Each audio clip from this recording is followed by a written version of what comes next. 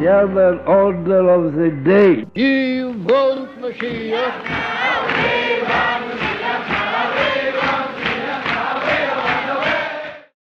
And we want, as I said before, one people, one Torah, and one everyday life, and Chas v'Sholem to try to demolish that and bring in the division that existed in the United States or in England or in other countries, and bring it in Eretz Yisrael.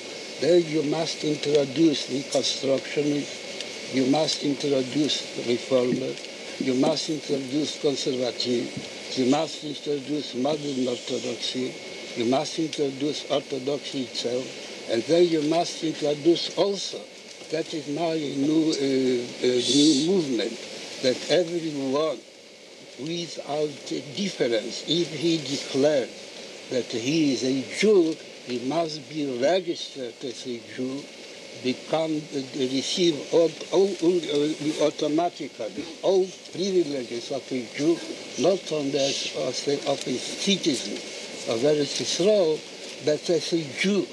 And that means there must be no difference at all between all these things.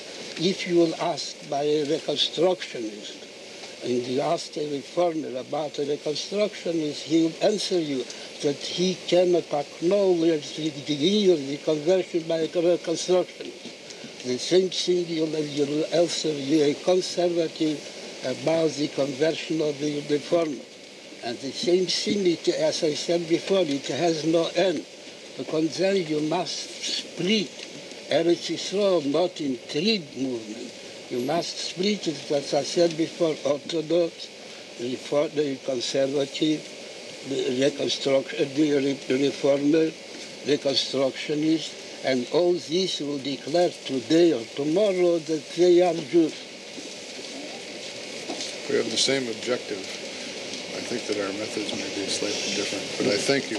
But I hope that you became a messenger of me also, not only of me.